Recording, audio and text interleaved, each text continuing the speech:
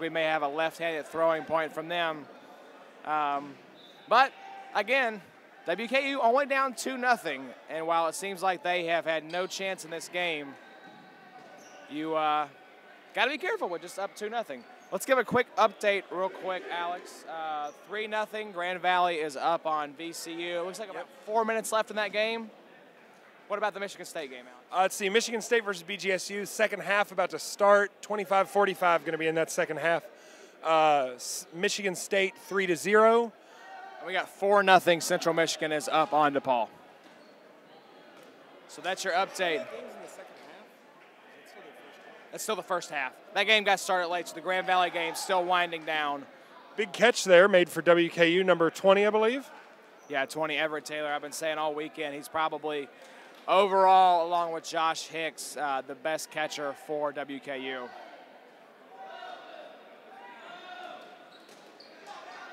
And I'm seeing a lot of open palm throws on JMU.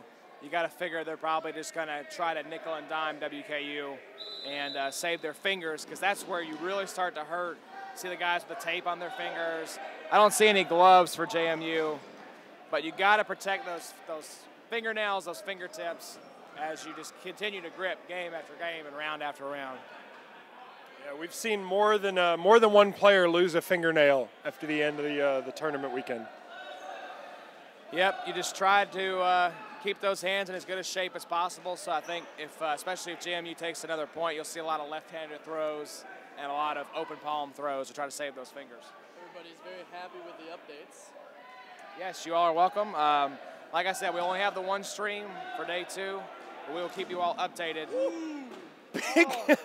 Big kill for Big Bird, and then killed by almost an identical throw. Yeah, back shot followed by another back shot. Back to the no, I was gonna make a bet. No, never mind. Doesn't work. I saw the hamster wheel turning in your little brain. Smelled that burning wiring. Exactly. All right, so while we've got a minute, well, we will of course keep covering the game. What are your all's predictions at the moment? Who do you think are going to be the final 2? Final 2. That's a good question. I think I liked what I saw out of Towson a lot. I mean, I think that they could be your dark horse. We had kind of talked before yesterday about Ohio State potentially being the dark horse to sneak into that championship game, but I wouldn't count Towson out. I like the grit that I saw from the Spartans yesterday. Got to say, Grand Valley did not look the best yesterday. I think they were coasting. Central Michigan has, of course, been impressive all season, knocking off Grand Valley. So I'm going to go with, though, until someone knocks them off. And this will be fun to see a repeat of the last time Nationals was here. I'll go Grand Valley, Central Michigan as my final 2. All right, Grand Valley, Central Michigan from Jazzy Josh Raymer. Ben Subcheck, your thoughts for the final 2? CMU versus JMU. CMU versus JMU. So you don't even see Grand Valley making it into the final 2? Nope, wasn't impressed. Okay, well, very... They don't play like a team. They have amazing players, but they're walking up, they're throwing alone. I did not see the same communication that I saw from other teams, including Townsend and CMU, and I mean JMU's playing really good this week. Michigan State is impressive, and I just wasn't nearly as impressed with Grand Valley. They had 2 points taken from them. They're losing their touch. Yeah, you know, I think I would really like to see like Townsend and Central Michigan. That's a game that I would really like to see happen. I think, you know, I'm kind of in the same boat. I know that Grand Valley is a great team, but again, I haven't really been impressed by them either, and I get really sick of seeing them in the final game as well, to be perfectly honest. Yeah, if we talk about who we want to see, I mean, I think we all have a soft spot for Towson. We'd love to see them be able to make it. I like the guys from Central Michigan and Michigan State. I mean, nothing against Grand Valley. They've been there time and time again. So if you're talking about a game that you would like to see, I think we always like to see different teams make the championship. Fire up, Chips. Fire up, Chips. Yeah, that's right. I think they've got a great chance. I think they're probably got, the biggest lead right now, 4-0 lead against DePaul. So we'll see. I think they have as good a chance as any as these final teams left in. Yeah, great catch there by number 35 for WKU. WKU quietly, I don't want to say dominating this point. WKU. My voice is totally gone. You might hear some going through puberty cracks right here. I was going to mention something. I know we're talking a lot about Townsend, but it's because it's a team that we don't get to talk about at these national tournaments. And so to see a team that has not been talked about on this in the scene very much at all, and we just keep mentioning Oh, no, I just want to move over real quick. Okay, Michigan State was doing push-ups on the court there, so they're obviously kind of checking out a little bit. Every time they make a big push, someone drops to the floor and sees how many push-ups they can get in before BGSU counters. So still having a little bit of fun. Yeah, let's take a quick round of some of the other courts real quick. So we're gonna head over there. Let's see. So over here we've got Michigan State and BGSU. 22 minutes left. Michigan State up by 3, up 3-0. I want to see these push-ups.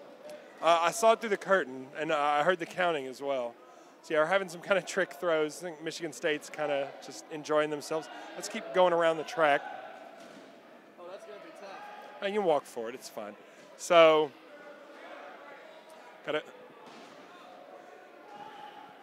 So Michigan State, pretty commanding lead there, 3-0.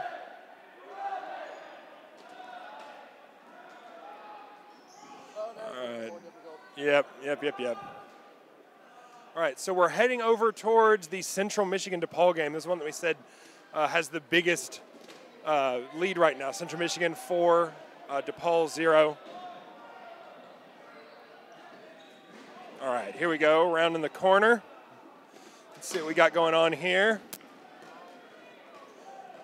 All right, Central Michigan with a pretty big man advantage. DePaul sitting back, looks like had a whole series of awesomes there.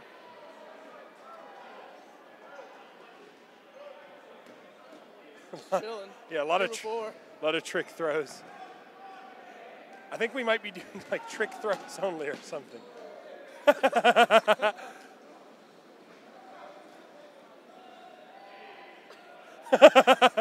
The capoeira going.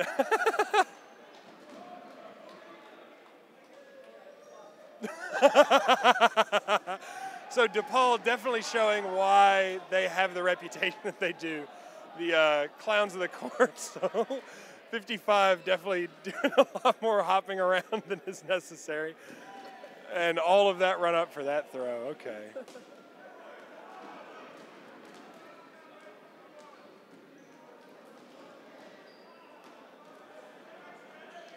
So again, I just mentioned it before. Central Michigan is one of the teams that I would be really happy to see them in the final.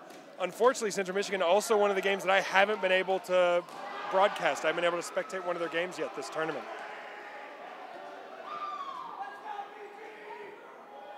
All right, so we got 16 minutes left in this game. We'll start heading over back to the other side, get a few minutes of the Grand Valley game in for you. I want to see these push-ups.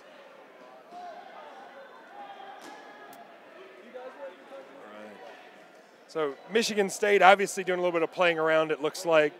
BGSU with a pretty big man advantage.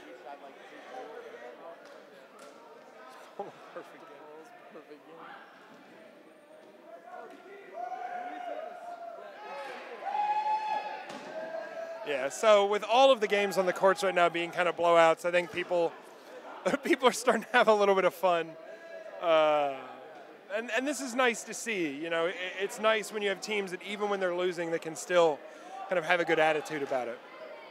Oh yeah, I mean that's the integrity of the sport. I mean it's been like that for the past 10 years that this sport has been going on. Where, you know, there are some teams that are just gonna have some fun with it. They know they came here to have fun and they didn't have a chance, but that's fine. Kim loving the crazy throws. We can obviously go back to that. Okay, it looks like maybe DePaul just called a jailbreak on themselves over on their side. So yeah, okay, so yeah, we did just have a big, just had a jailbreak over on the DePaul game. That is officially them surrendering the point and the game as well, but they're going to have fun with it no matter what. So CMU is now going to, Mareko's out. No, he doesn't. Wait, yeah, he does. All right, now they're currently trying to make some baskets. The jump over the line. Number 27 for Central Michigan just kind of He's chilling, man. hanging out down here. He's been seated for about 10 minutes now. We have a DePaul player couple on the seat. couple of defectors, 2 defectors. One, the amazing beard.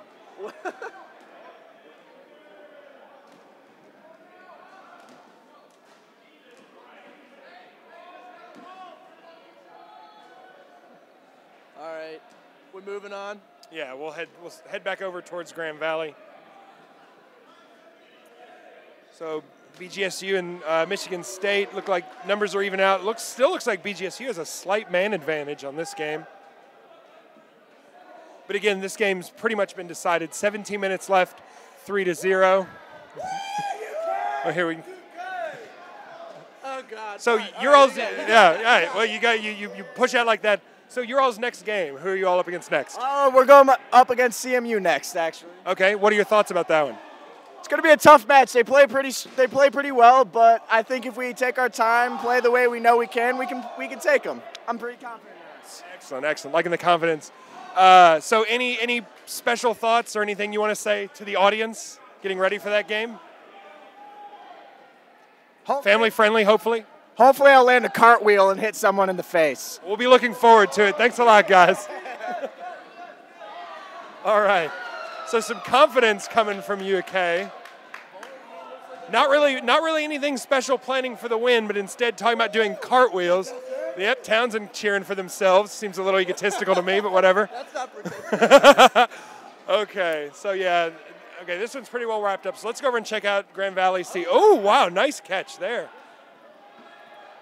All right, we'll do a quick check-in on the JMU Western game here. We still got to go over and check out Grand Valley as well. So the DePaul game, Central Michigan game, they're just kind of messing around now. Same thing over here. They did a jailbreak and a real point, Tazzy. Yeah, they did it. During a real point? Yeah, during a real point, they did a jailbreak, and about 4 or 5 of the DePaul players went over to the Central Michigan side. So same thing. Those 2 games are pretty well decided. I do want to go over and check out the Grand Valley game, see how that's going. Still with the Western JMU game. Western with, it looks like 3 players in. Haven't had another point since we left. 13:30 left in the game. So let's run over to Grand Valley real quick, see what we got going on over there. All right, Townsend here looking in on their next opponents, doing some stretching, getting ready for the next game.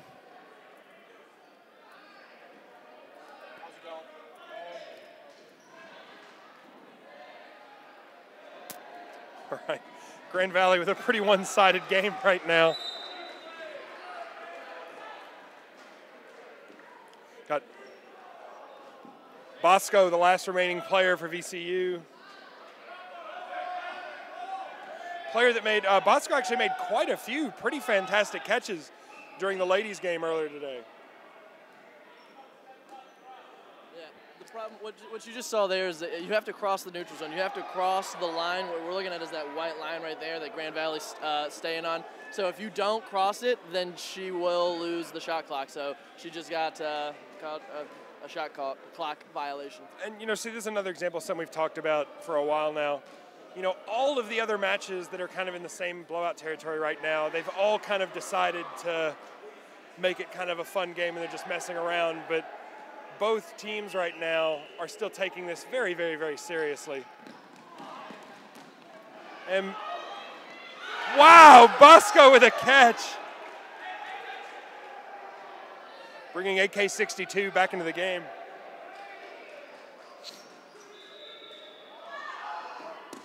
And he's immediately taken back out. Bosco with another catch! She's out of bounds. She went out of bounds. She's out. Yeah, she's heading out, but they're bringing another player in.